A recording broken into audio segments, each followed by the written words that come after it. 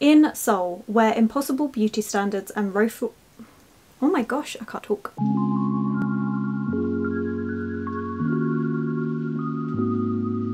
Hello my loves, and thank you for joining me. It's Kirsten. I'm doing the first of 2 TBRs for September. I'm so excited because Becca from Becca and the Books has put together her Bookoplathon for September. It's a month-long readathon where, using a Bookopoly board that she has created, you go around the board playing basically Monopoly, and I love this. I'm so excited. This was one of the first, or well, earliest readathons I ever took part in when I first started this channel. It's been a long time since I've done any readathons, and I've decided, you know what, the month of September is the month to do it. So I'm going to be doing this readathon alongside my usual TBR game, but I'm trying not to cross over any of the books that come up on either of the games. So I'm going to have an overall master TBR list for September, but I'll explain that more in my TBR game, which should be out about 2 days after this video. For now, this is what I've created using that board. She did have a printable of the actual Bookopoly board, but I decided to pop it in my bullet journal. I've literally just written out the different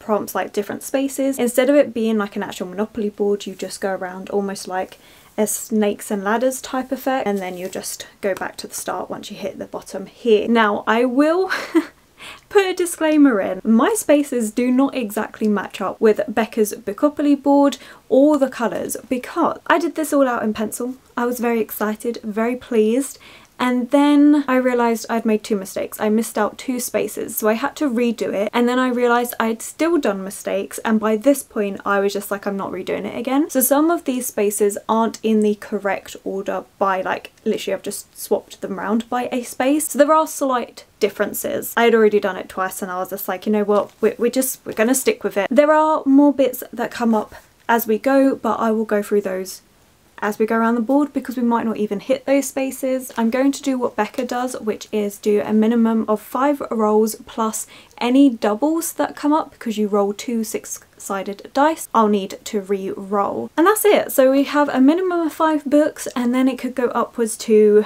whoever knows how many, depending on how many doubles we end up getting, which hopefully we won't.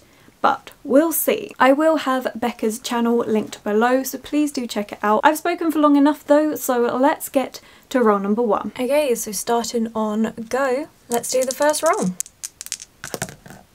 And that's a 10 and a double. Alright, well, we're off to an interesting start. Let's go.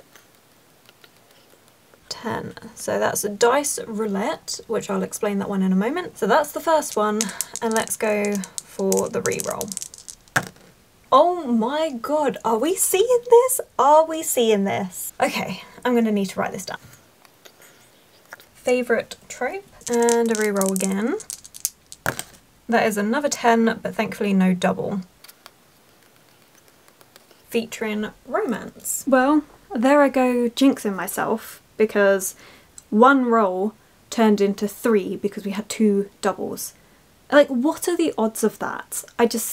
Regardless, the first prompt we landed on is dice roulette, and that is where you roll the dice, and depending on the number that comes up, you add 50 to that, and that's the amount of pages you're meant to read or thereabout. So I decided to base it on the next roll afterwards, which ended up being our double 3, and that works out to between 275 to 325 pages. I was going to pick this. That's actually too short. I'll be back. Okay, I'm back. So we're actually going to go for Mrs. Death by Selena Godden. This is 287 pages, so it's just long enough. Yeah, this wasn't the book I was originally going to go for, but that's what we've ended up with. And this is how Mrs. Death is talking to a writer. Yep, talking to a writer, and he begins to write her memoirs. So there is a lot to talk about death, obviously, because this is Mrs. Death talking about being a reaper, basically. This is a book that I picked up because of Reagan over at Peruse Project, who I'll have linked below, and she just adored this book, and the way she talked about it just made me instantly want to pick it up. So that's the book that we're going with for that prompt. Then we had a favourite trope, and in all honesty, this one stumped me. I don't really like tropes. I like it when they're kind of twisted and popped on their head, and you know, there are books and things that I do like, so I feel like I don't know, maybe I just need to learn what my tropes are that I like. Regardless, I kind of took it as I like a retelling of a villain, so like a villain origin story.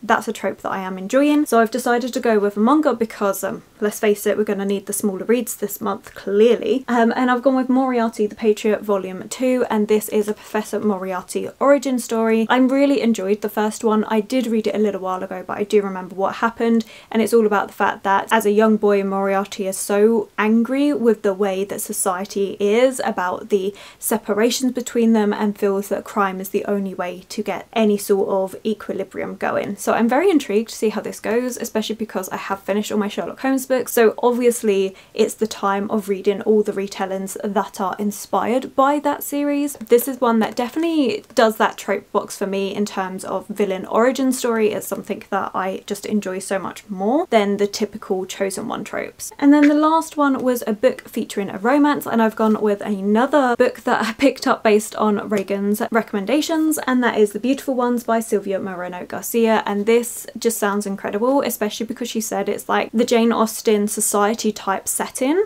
but with magic involved, and that sounds perfect. And this one is a love story. I love the fact that at the bottom of the synopsis it says Nina, who is our main character, has forgotten that great romances are for fairy tales. So I feel like the romance isn't going to be exactly what you would hope, which is like that happy ending. And again, as I just said, I love it when those sort of things get twisted. So I'm really excited for this one as well. To be honest, all three of these is a good way to start. As much as the first roll ended up in 3 books, I am really pleased with all 3 of these, and I did say that I wanted a master TBR list, so we are definitely heading that way. But it's time to test my luck and go for roll number 2. Roll number 2. Ooh. That's an 11. We can deal with that. Oh my lord. Over 500 pages. A big book. What, just when I thought the game was being nice. Well, the second roll wasn't a double, but we ended up on a massive prompt, which is to read a book over 500 pages. I feel like this month is just going to be a lot of chaos in terms of what is going to happen with this game, but it's fine, we're going to go with it. So I've decided to pick up yet another Greek mythology retelling, and that's Argo by Mark Knowles. And this one I'm really intrigued by. I haven't heard many people talking about it at all, but it's one that I found in Waterstones a little while ago, and this one is all about King Pelias. He has grown paranoid and tormented by his murderous past and the prophecy of the man who will one day destroy him. So this is about Jason and the Golden Fleece. I'm really intrigued. It's not something that I've read any retellings about. I haven't even read the original myth, so I probably should do a bit of research into that before going into this, but at the same time, will I? Probably not. But yeah, this one intrigues me. Like I say, I haven't really heard anyone talking about it, but Greek mythology is my latest obsession. Very excited. If you have read this one, let me know in the comments below. I know some reviews that I've seen, people haven't enjoyed this one as much, but I'm really excited to make up my own minds about where I stand with this one. Okay, roll number 3. Third roll. You can just about see that, but that is 10. Oh, chance card. Okay, so chance card. This is one where Becca has a stack of chance cards, and on the backs of each one she writes down different books that she owns, some that she's really excited to read, some that she's not so much. So I decided to do the same, only doing 4 though. So I've wrote down 4 books, 2 of which I'm really excited to get to, 2 I'm not so excited to do. So we're going to find a random number generator from 1 to 4 and go with whatever one that is. Okay, so it came up with 2, and according to my list, number 2, okay, is The Midnight Library by Matt Haig. So this is a book that I've been putting off for absolutely ages, but it is Christina's favourite book from Christina Campbell Books, who I will have linked below. My mum also read this one because I wasn't sure, and this is actually her book. She said that she liked it, but it wasn't anything amazing to her, so it'll be really interesting to see who I end up going with more. I'm intrigued. This one is about Nora, who finds herself transported Oh, okay, this is quite interesting. So, Nora on her last day on Earth gets transported to a library where she is given the chance to undo her regrets and try out each of the other lives that she might have had. It's one of those ones that I've heard mixed things, but I hold out hope because of the fact that Christina likes it, which is why I put it on this list for chance cards anyway. So yeah, I guess we're gonna do this one. Now for roll number 4. Roll number 4. 7. Published or set in 2020. I'm not sure about books that are set in 2020, but I do have one that was published in 2020, and that's If I Had Your Face by Frances Cha. This is one that I've been excited to get to. It's a look at beauty standards in South Korea. So we're following 4 different girls in South Korea, their general day-to-day lives. Like, it is a contemporary piece of fiction. So yeah, I don't know. I've just heard amazing reviews about this one, so I've been looking forward to it, but also it's again pushing me outside my comfort zone into that contemporary genre that I wouldn't normally go for. It says, in Seoul, where impossible beauty standards and ruthless social hierarchies dictate your every move, 4 women are balancing on a razor's edge. It does sound really good, so I'm super excited. I also love this cover. I think it's beautiful. So yeah, okay, that was number 4. Let's go to number 5. Is it going to be the last roll? Hopefully last roll. A 9, and it's our last one. Emoji. Okay, so for emoji, it's another random generator, this time generating a different emoji, and you have to fit a book that you think's going to have those emotions in it. So let's see. Okay, so that is the emoji. Let me see if it will focus on my phone. Okay, so I'm taking those as cozy, happy feelings. Okay, so a book that's going to generate cozy, happy feelings. Oh, actually, let's go with The Tuesday Club Murders, the one that I wanted to read at the start of this, by Agatha Christie, because I have been desperate to start Agatha Christie. Absolutely desperate.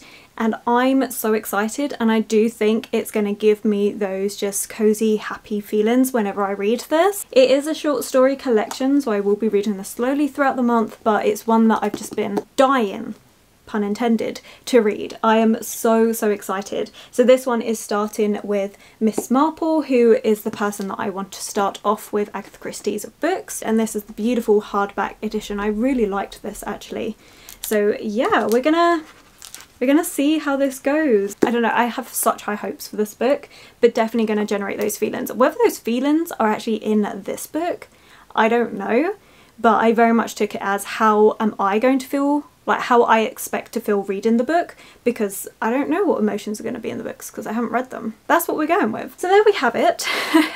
Apart from that first disastrous roll where we ended up having 2 doubles, it's actually been quite a good TBR. This one, which is the emoji generator, I'm very excited for this murder mystery collection. Then we have the book that was published in 2020, which is going to be a contemporary set in Seoul. Then the chance card, which I still have my reservations about, but I'm trusting Christina, and that's The Midnight Library by Matt Haig. The big book, over 500 pages, is going to Argo, a mythology retelling. And then roll number 1, which was just chaos.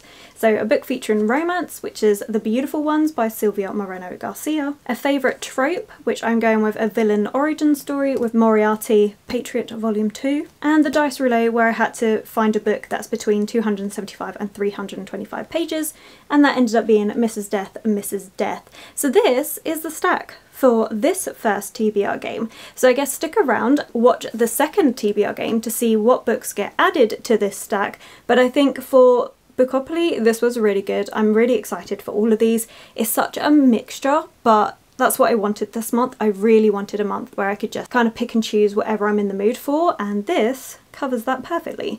So thank you so much for watching. Let me know if you're taking part in Bookoplathon, and if you are, how many rolls did you end up going with? I'm really excited. I know some people are going to be doing it as they go along and just rolling as they go, but for me, I like a set TBR for the month, hence why we did this. But if you have made it this far, then let's put a cup emoji, some sort of cup, to go with the fact that there are cups on this cover, because I really was trying to get this on here this month. And that's what we're going to go with. So thank you so much for watching this part 1 of my September TBR. Do look out for the second TBR video, which is my TBR game. That should be coming out 2 days after this one. If you have enjoyed it, please do give it that thumbs up, subscribe, comment to let me know that you're here. Social media links will be linked below, and I will of course catch you in the next one.